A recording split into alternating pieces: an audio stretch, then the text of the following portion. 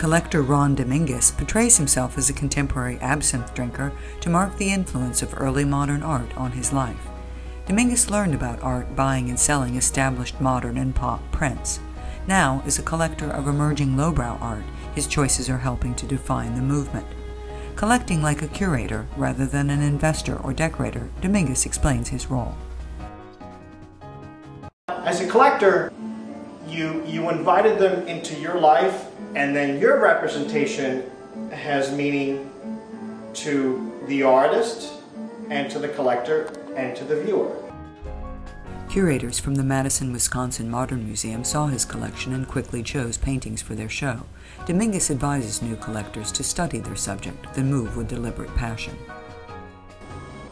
To some collectors, I mean, they just buy impulsively, and I do the same thing. Right. But I mean, take a step back and you learn it. It's a trial and error.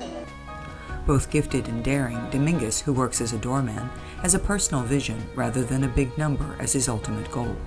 One of the movement's first committed supporters, he describes his introduction to lowbrow art dealer Jonathan Levine.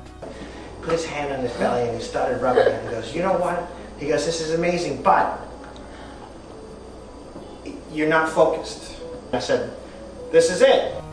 Inspired by Gary Baseman's Evil Genius, Dominguez committed his collection to a dialogue with spiritual undertones. Religious art doesn't really move me a whole lot. It's the subtle tones of the religious theme thing. Dominguez has added Fauvists and Weimar influences to the lowbrow mix. He's always hunting for the perfect acts to join his stage. Along the way, experts have offered to help, saying, "Hi, I'm a curator, let me help you out, and this is how it's done." I did it myself. Together with his husband, Dominguez has crafted a set worthy of the collection. The beauty of the art, he explains, is that every piece has meaning. Everything you touch has stories to tell. In here, there's a theme as well, and it's basically works on paper. In this series of portraits, we see a kind of complex performance, where framed personalities vie for your attention.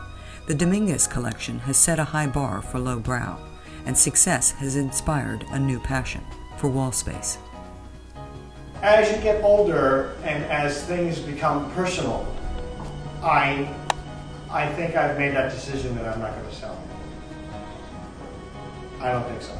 I mean, then again, it's a journey. I believe in what I do. This is Now On. I'm Julia Morton for City Arts and cityarts.info. Thank you for watching.